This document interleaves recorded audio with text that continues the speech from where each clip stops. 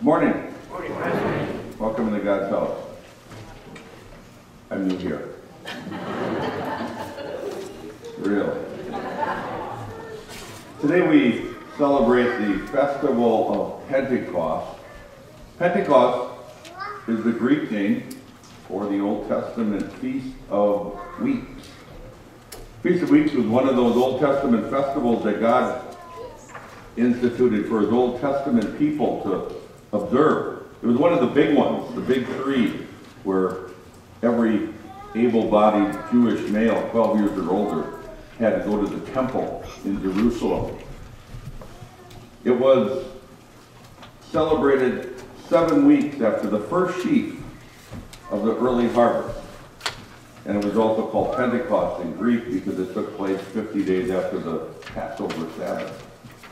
It commemorated the gathering of the harvest and also the giving of God's law on Mount Sinai. And so it's most appropriate that God chose that day as the start of his New Testament church. By pouring out his Spirit on the church, he empowered his church to this very day to gather that great harvest of souls won by Christ's work, by his perfect life and innocent death and glorious resurrection. We begin with the opening dialogue for Pentecost. Please stand.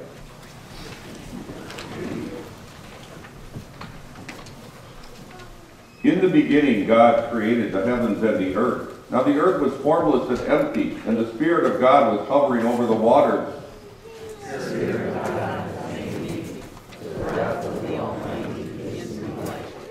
Where can I go from your Spirit? Where can I flee from your presence? If I go up to the heavens, you are there. If I make my bed in the depths, you are there.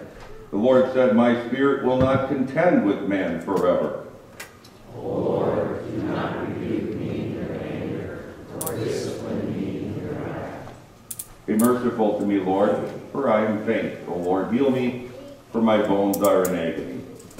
Turn, O Lord, and deliver me. Save me because of your unfailing love. Jesus said to his disciples, receive the Holy Spirit. If you forgive anyone his sins, they are forgiven. If you do not forgive them, they are not forgiven. No one can enter the kingdom of God unless he is born of water and Spirit. Flesh gives birth to flesh, but the Spirit gives birth to spirit. The Spirit of the sovereign Lord is on me, because the Lord has anointed me to preach good news to the poor. There is now no condemnation for those who are in Christ Jesus, because through Christ Jesus the law of the Spirit of life set me free from the law of sin and death. Now the Lord is the Spirit, and where the Spirit of the Lord is, there is freedom. Come, Holy Spirit, fill the hearts of your faithful people, and kindle in us the fire of your love. Hallelujah. Please remain standing as we sing hymn 477, O Day Full of Grace.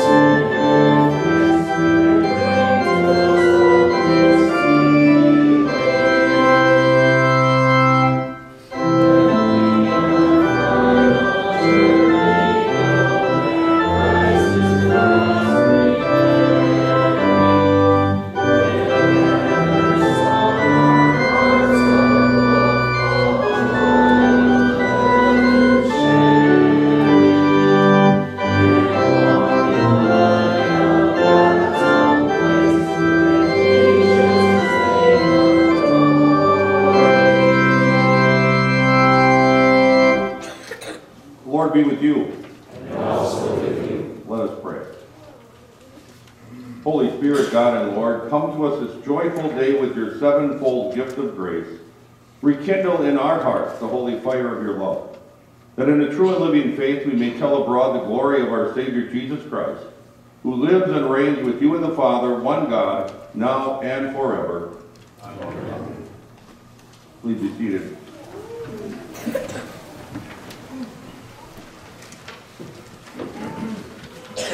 Our first reading is from Acts chapter 2, the account of that first New Testament Pentecost. In the Old Testament, God poured out his Spirit unto the prophets so that they could reveal his will. On Pentecost, God poured out his Spirit onto his church so that they could proclaim the gospel to the world. When the day of Pentecost came, they were all together in one place. Suddenly, a sound like the rushing of a violent wind came from heaven, and it filled the whole house where they were sitting. They saw divided tongues that were like fire resting on each one of them. They were all filled with the Holy Spirit and began to speak in other languages, since the Spirit was giving them the ability to speak fluently. Now there were godly Jewish men from every nation under heaven living in Jerusalem. When this sound was heard, a crowd came together and was confused, because each one heard them speaking in his own language. They were completely baffled and said to one another, "Look, are not all these men who are speaking Galileans? Then how is it that each of us hears them speaking in his own native language? Parthians, Medes, and Elamites, residents of Mesopotamia and of Judea, Cappadocia, Pontus and Asia, Phrygia and Pamphylia, Egypt and the parts of Libya around Cyrene, visitors from Rome, both Jews and proselytes, Cretans and Arabs, we hear them declaring in our own languages the wonderful works of God." They were all amazed and perplexed. They kept saying to one another, "What does this mean?" But others mocked them and said, "They are full of new wine."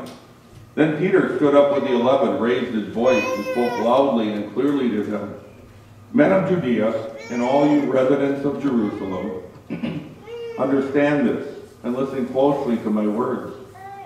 These men are not drunk, as you suppose, for it is only the third hour of the day. On the contrary, this is what was spoken by the prophet Joel. This is what God says will happen in the last days. I will pour out my Spirit on all flesh.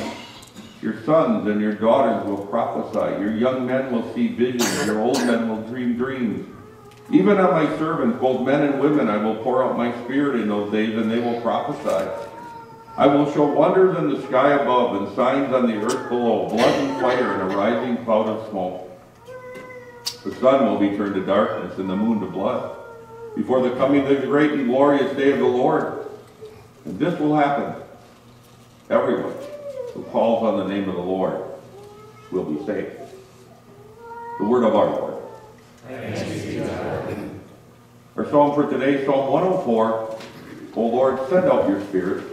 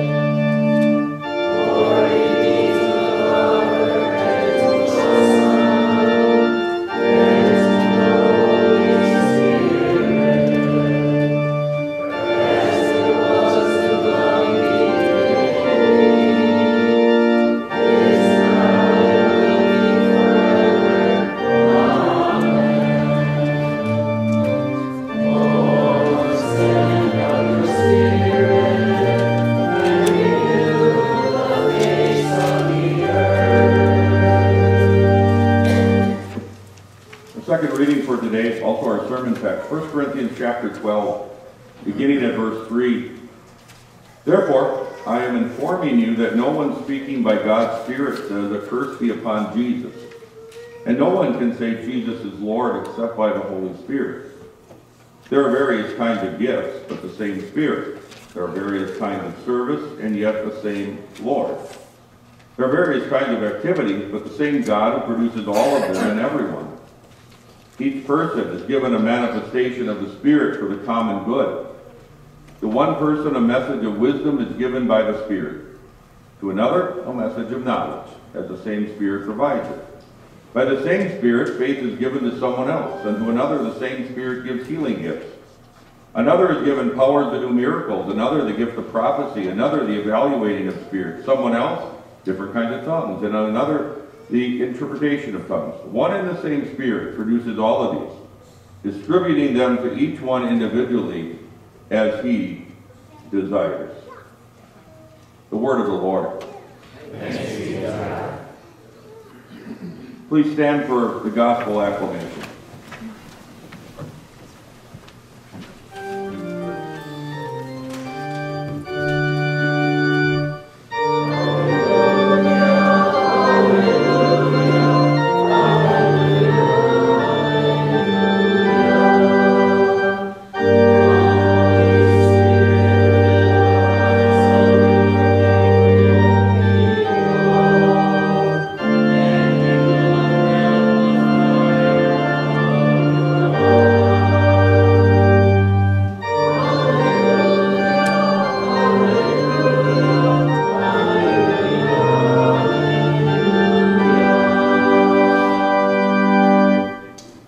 Gospel for Pentecost is John chapter 7, beginning at verse 37.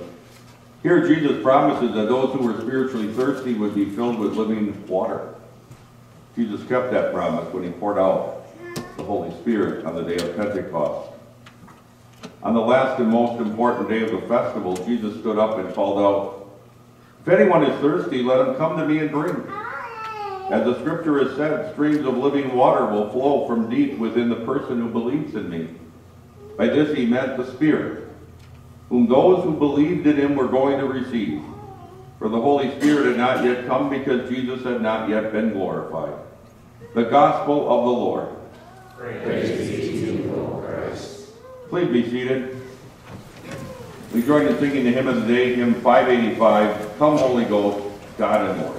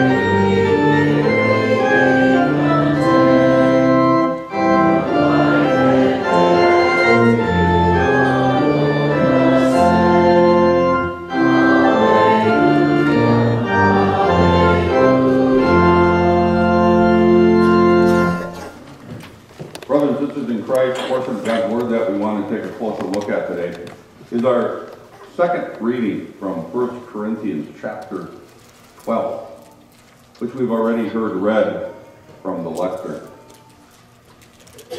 As you heard that reading, and you heard about the events of that first New Testament Pentecost day, were you a little bit disappointed? Did you feel a little bit deprived? I mean, anybody hear a sound like a loud rushing wind this morning? Anybody see any tongues of fire dancing on anybody's head? Hear anybody speaking in languages that the Pentecost day described in our first reading? This Pentecost day might seem a little bit tame, maybe even lame. And then there's that list of gifts of the Holy Spirit that mentioned in our second reading. Many of those gifts have long completely disappeared,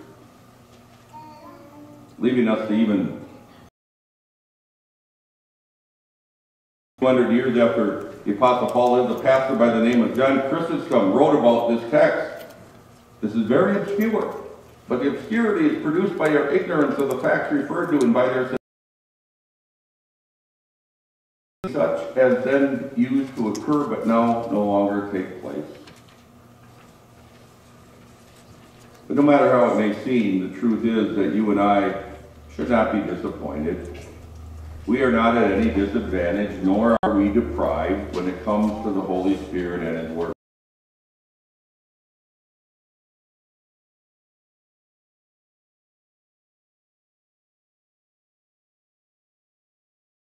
Done.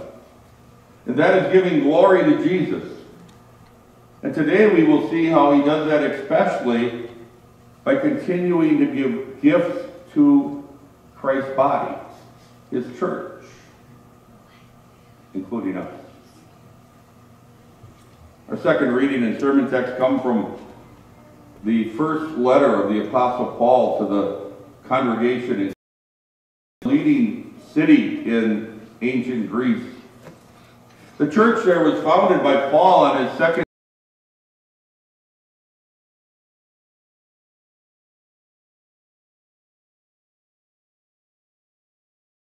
letter. Paul gives thanks, saying they needed Jesus.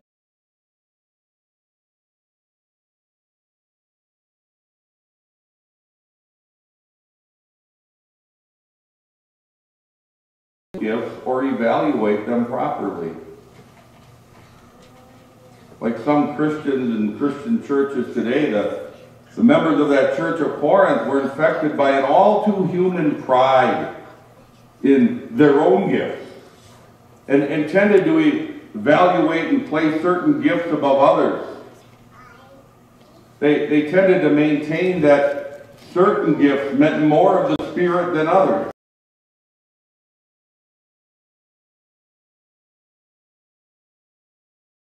Topic. And in verse 1, right before our text, He says, now concerning spiritual gifts, brothers, I do not want you to be uninformed. Literally, spiritual things. Reminding them that these gifts came from the Spirit and not from them. And then Paul goes on to remind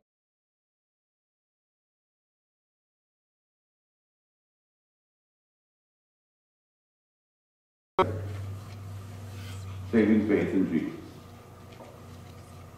He says, you know that when you were pagans, deceived and somehow led away to mute idols. Therefore I'm informing you that no one speaking by God's Spirit says, a curse be upon Jesus, and no one can say Jesus is Lord except by the Holy Spirit. Paul wants to ask who.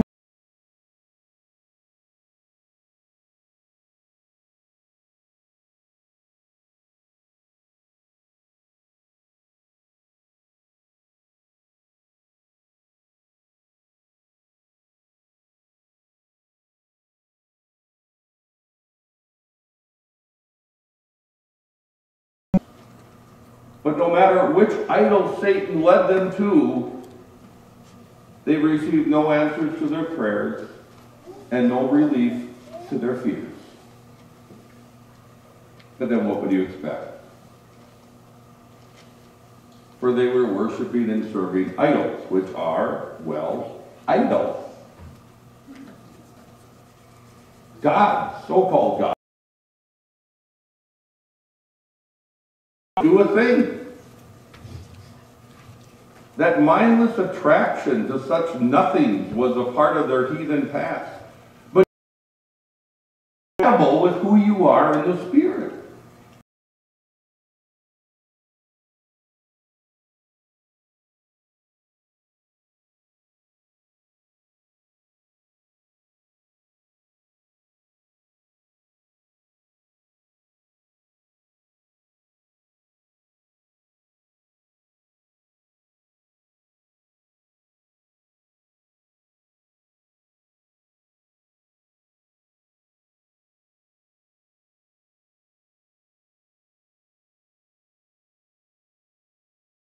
You see, all of us are natural-born idolaters. Maybe we don't like to admit it, but we are. And we may not bow down before idols of wood or stone.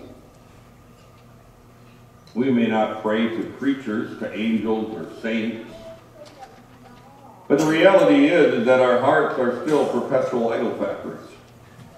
At the very least, we love to worship and serve ourselves, don't we? In fact, one could make the case that the idolatry practiced today is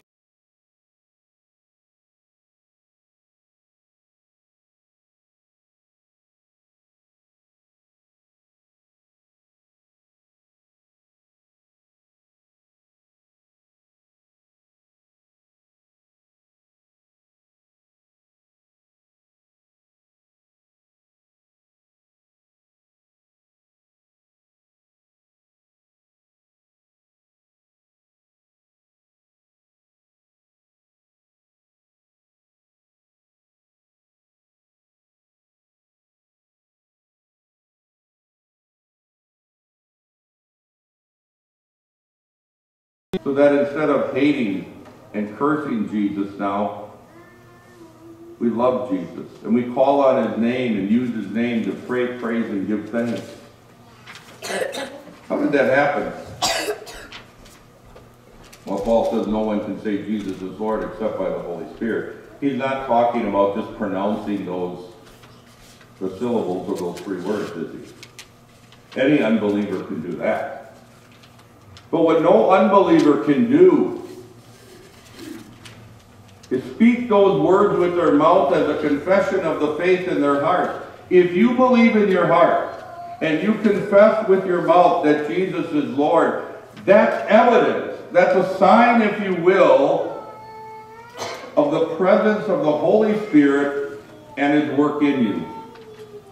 For the gift of faith in Jesus is not something you can buy at Walmart or order from Amazon or make in your workshop, but that comes only from the Holy Spirit.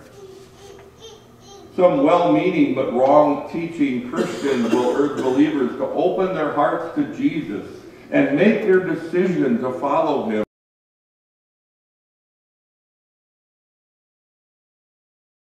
Like a do-it-yourself project, especially when it comes to salvation. Paul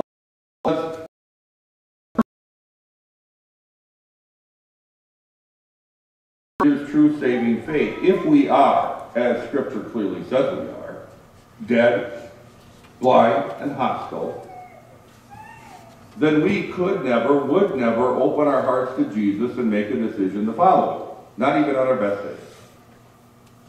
Take average Joe or Jane unbeliever. Imagine Jesus knocking on the door of their heart. Since they're dead, could they get up and open the door for Jesus? Of course not. And even if they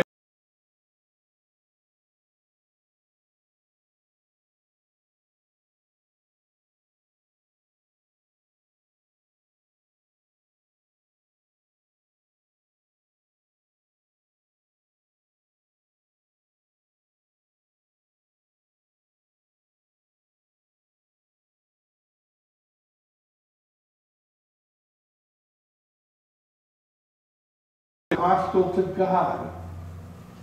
He's the enemy.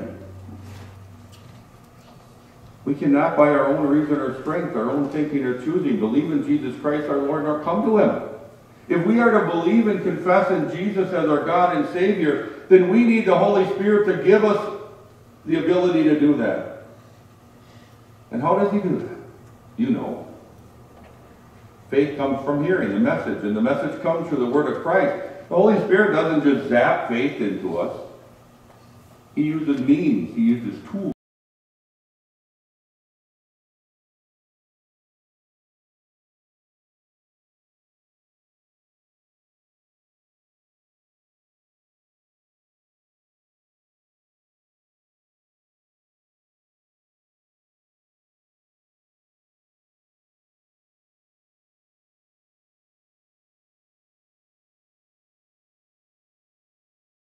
Alive in Jesus and able to believe in and confess him as Lord. And what does it mean to confess Jesus as Lord? In his large catechism, Martin Luther explains, from sin, from the devil, from death and all evil, let this then be the sum of this article, that the little word Lord signifies simply as much as Redeemer, i.e., he who has brought us from Satan to God, from death to life, from sin to righteousness, and who preserves us in the same. So the bottom line is that each and every Christian is a Christian only because of the work of the Holy Spirit, working through the gospel. The greatest gift the Holy Spirit has given all of us is saving faith in Jesus. And the Holy Spirit doesn't just give it to us once, but he keeps giving it to us. And we use his word and sacraments. And that's a good thing, because we have powerful enemies who are constantly trying to destroy our faith and lead us away to worship mute idols all over again. You know who they are, the unholy trinity, right? The devil, the world, and your own sinful flesh. And so if you and I are going to keep believing and confessing Jesus as Lord, we need the Holy Spirit to keep doing his work through the gospel. The word and the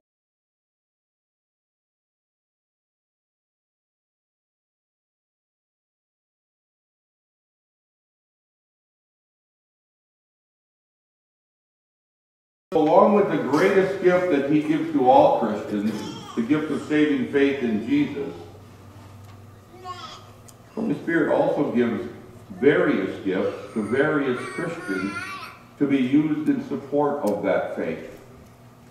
When Jesus walked on earth, why did he do miracles? To direct people to him as the only God and Savior.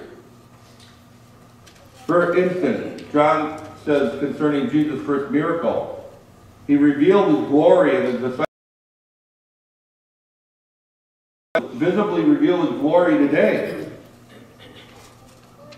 through his body, which is his church, which he has scattered all over the world, including right here. And so after reminding those Christians at Corinth the gift of the Holy Spirit that they all had in common, the gift of faith in Jesus, he goes on to remind them that they've revealed other gifts from the Spirit. There are various kinds of gifts with the same Spirit. There are different kinds of ministries and yet the same Lord. There are different kinds of activity but the same God who produces all of them in everyone. Holy Spirit gives different gifts in different amounts to different Christians in different combinations at different times under different circumstances. Different gifts. But the one and the same Spirit gives them all, and for the same purpose, each person is given a manifestation of the Spirit for the common good. In each and every believer, the Holy Spirit shows himself to be present and active through the gifts he gives that believer. First and foremost, that gift of saving faith. But then through those other gifts as well. And when God pours out his Spirit, it's not just for the benefit of that individual believer, but for the benefit of the whole church, and together as the church, the whole world. The Spirit gives each of us gifts so that other people can see Jesus through us. So that when others see our daily lives, it's apparent that we're children of God through faith in Jesus and temples of the Holy Spirit. What an amazing group of people here this morning. Huh? Not only all people to whom the Spirit has given that greatest gift of believing and confessing Jesus as Lord, but also all people to whom he has and is still giving various other gifts for the common good. Which means we haven't received these gifts to hide them or put them on a shelf and let them be unused.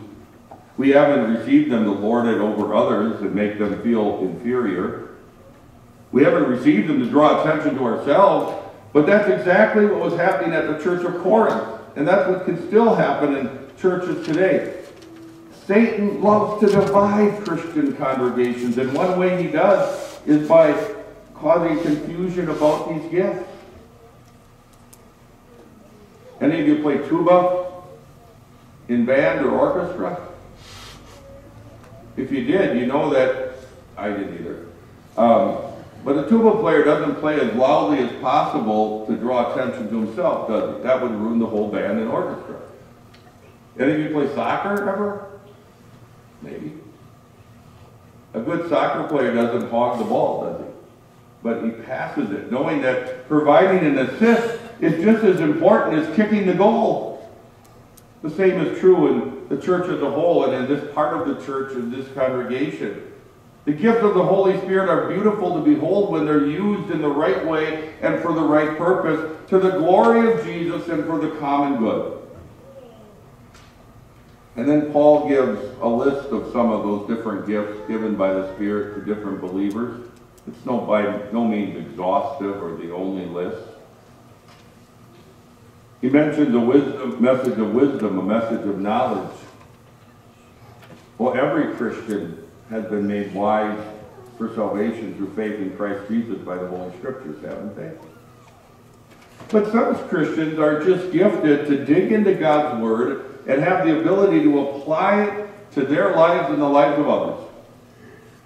And he talks about faith here. He's not referring to saving faith. We've already said that's a gift that he gives to every believer. Here, when he talks about faith, he's not talking about saving faith, but a heroic faith that some have and do remarkable things with unwavering courage. Maybe it's having a cheerful trust and an unwavering endurance in the midst of life's difficulties. And by that, that person encourages their fellow believers as well. And the rest of the gifts that Paul lists here are the more spectacular gifts that he gave the early Christians. Now remember, at that time, they didn't have the complete New Testament scriptures like we do, did they? And so just as Jesus did miracles to prove that he was the Son of God and that his message was from God, he gave people in the apostolic age the ability to do signs and wonders to authenticate their message. And to this end, the Spirit gave certain believers, by no means all of them, miraculous powers. For example, Peter and John were able to heal that lame beggar by the temple in Acts 3. And in Acts 2, we heard how the apostles were able to speak in foreign languages so that all the people gathered in Jerusalem that they could hear them in their own language. You wish you had such spectacular gifts? Do you realize that you have something even more spectacular to draw people's attention to Jesus? You and I have the complete Word of God recorded by men as they were carried along by the Holy Spirit. And though they wrote it down in Hebrew and Greek, we have it in our own language because God gave the gift of translation to others. One and the same Spirit produces all of these, distributing them to each one individually as He desires. When it comes to the gift of the Spirit, there's no reason for conceit or pride or boasting. For they're all given by God. And neither is there any reason to be disappointed or feel deprived. For every believer here has been given the greatest gift of the Spirit, saving faith in Jesus through the gospel. And along with that gift, each of us, each of you, there's not one person here that says, I haven't been given any gift by the Spirit. The Holy Spirit is still present and active, still giving glory to Jesus by giving us gifts. Look around you today and see people gifted by the Holy Spirit. And know that the Holy Spirit is using their gifts to bring glory to Jesus by supporting you in your faith. And also know that the Holy Spirit is using your gifts to bring glory to Jesus by encouraging them in theirs. He who began a good work in you will carry it on to completion until the day of Christ Jesus. Amen. Please stand. And on this day when we focus on the person and work of the Holy Spirit, as our confession of faith, we'll use the third article in Luther's explanation from the Small Catechism. I believe in the Holy Spirit, the Holy Christian Church, the communion of saints, the forgiveness of sins, the resurrection of the body, and the life everlasting. Amen. What does this mean? I believe that I cannot by my own thinking or choosing believe in Jesus Christ my Lord or come to Him. But the Holy Spirit has called me by the gospel, enlightened me with His gifts, sanctified and kept me in the true faith. In the same way He calls, gathers, enlightens, and sanctifies the whole Christian church on earth and keeps it with Jesus Christ in the one true faith. In this Christian church He daily and fully forgives all sins to me and all believers. On the last day He will raise me and all the dead and give eternal life to me and all believers in Christ. This is most certainly true. Please be seated for the prayer of the church. And I've told a few of you that I don't remember names very well, and I'm going to prove it right away. Who was it that asked me a prayer for their sister? I forgot your name, and I also forgot your sister's name. My sister's name is Sam. Pardon? My name is Harold. Harold. My sister's name is Sam. Sandal. I was going to say Sharon, but I had it wrong.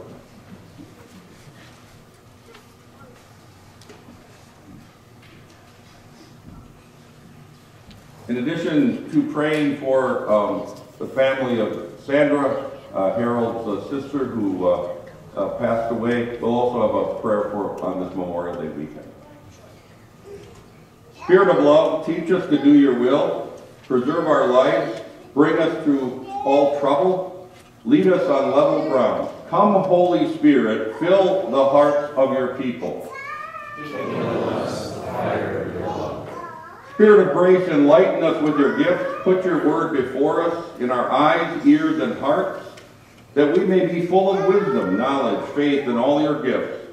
Come, Holy Spirit, fill the hearts of your people. Kindle in us the fire of your love. Spirit of mercy, call people everywhere to faith by your gospel. Bring them from the darkness of sin to your wonderful light.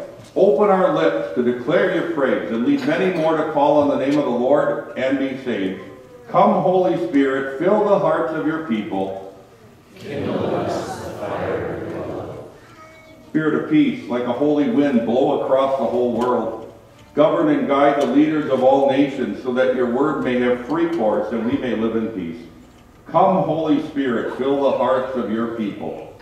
Kindle us the fire of your love. Spirit of power, strengthen us to do your work for the common good. Give your various gifts to each one of us to meet the needs of your church, that God's kingdom may come and that your glory may be shown. Come, Holy Spirit, fill the hearts of your people. Kindle us the fire of your love. Spirit of compassion, give your gift of healing to those who suffer illness, pain, or discomfort of mind or body. With the power of your word, turn all hardships into blessings. And give your people patience, character, and hope. Come, Holy Spirit, fill the hearts of your people. Kindle us the fire of your love. And we pray with Harold and his family as they mourn the death of his sister. O Lord God, Lord of life and death, we thank you for all the mercies which with you blessed Harold's sister, now fallen asleep. We pray that you would comfort this family and all who mourn her death with your precious promises. Grant the lifeless body rest, and at last, together with us all, a joyful resurrection to life everlasting. Teach us to number our days aright, that we may gain hearts of wisdom and finally be saved. Through Jesus Christ, our risen and ever-living Lord. And on this weekend set aside to honor those who have died in the service of our country, O God, we thank you for giving us such patriotic citizens in a country that chooses to remember them. This weekend we also thank you for the saints who have gone before us in your service and preserve for us the rich heritage of your gospel. We remember the blessings you gave to them and to us through them. Praise to you, O Savior, in your eternal glory. And now listen, Lord, to the thoughts and cares of our hearts.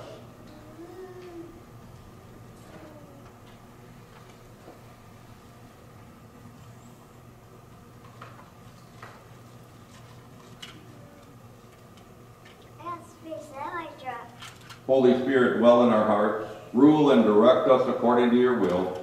Comfort us in all temptations and afflictions. Defend us from all error, lead us into all truth. Keep us steadfast in the true faith, and help us increase in love and all good works, that in the end we obtain eternal life through Jesus Christ our Lord, who lives and reigns with you and the Father, one God, now and forever. Amen. We can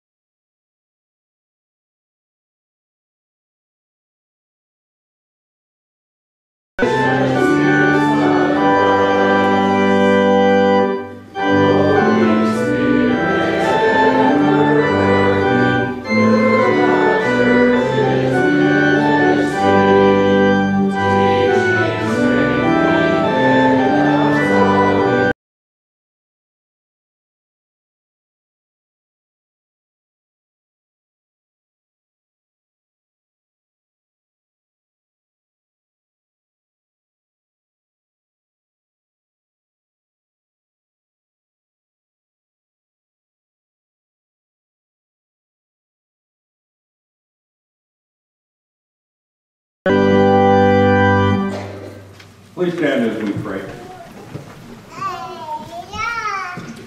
Blessed Lord, you have given us your holy scriptures for our learning. May we so hear them, read, learn, and take them to heart, that being strengthened and comforted by your holy word, we may cling to the blessed hope of everlasting life. Through Jesus Christ our Lord, who lives and reigns with you in the Holy Spirit, one God, now and forever. Amen. Our Father, who art in heaven, hallowed be thy name. Thy kingdom come in heaven. Give us this day our daily bread, and forgive us our trespasses, as we forgive those who trespass against us. And lead us not into temptation, but deliver us from evil. For thine is the kingdom, and the power, and the glory. Amen. The Lord bless you and keep you. The Lord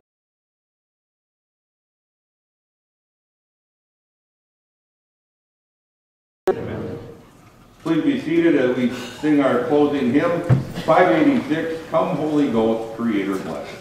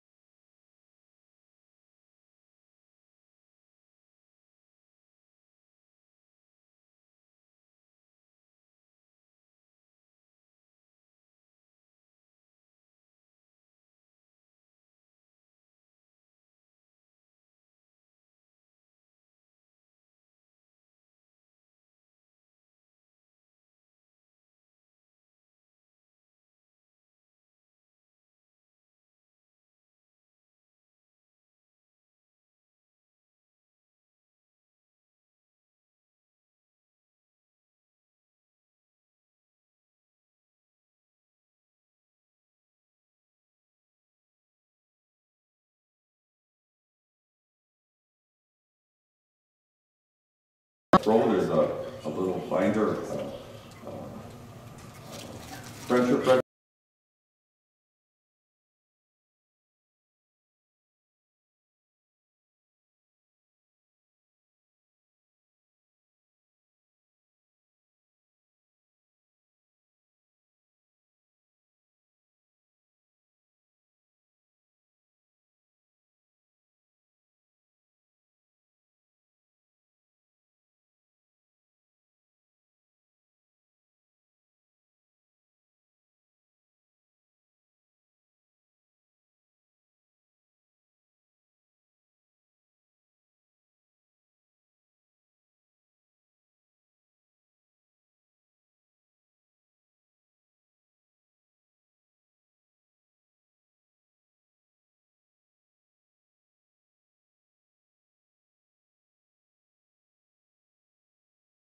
Songs, and I'm sure you're going to, I know you've had them before, just a wonderful.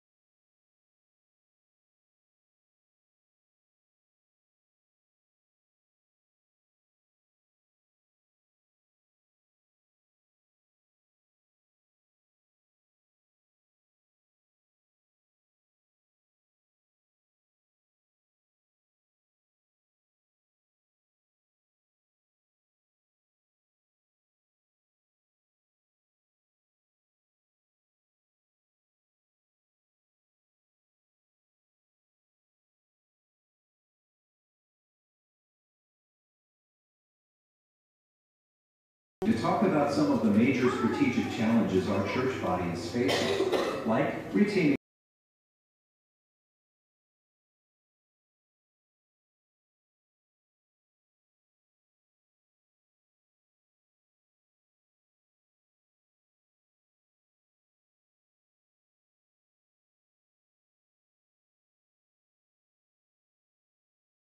that was there to help walk them through their doubts. Those elected people and from all people. About half of the attendees of this conference were lay people, and a major focus was how to better use their gifts and insights to do more gospel ministry. I imagine that most, if not all of you, are serving as some type of leader or working with leaders in congregations. We had to lean on our lay leadership to get more involved in our outreach and Bible information class training and teaching. This is a really good idea just in general to broaden the ministry and to share the teaching of the small catechism with people that don't have any background in the Bible. Lay people can teach the small catechism. We are members of the priesthood of all believers.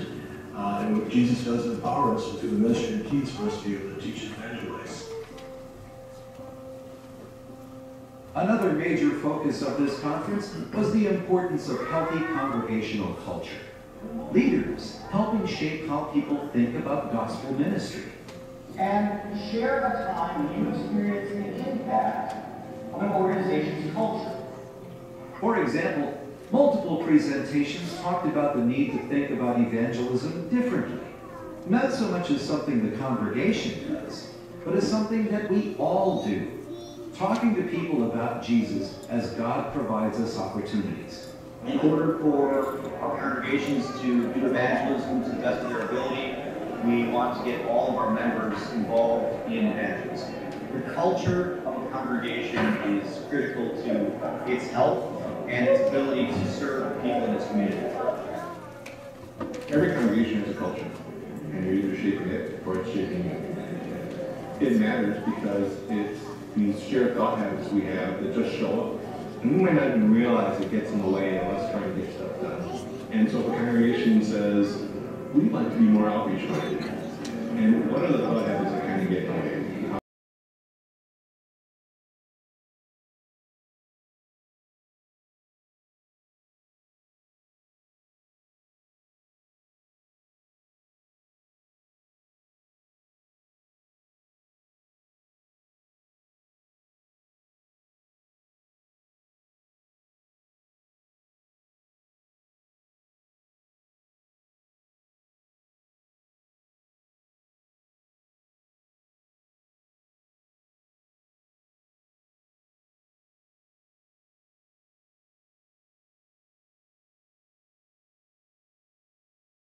Discussed the large changes in the Christian landscape in America.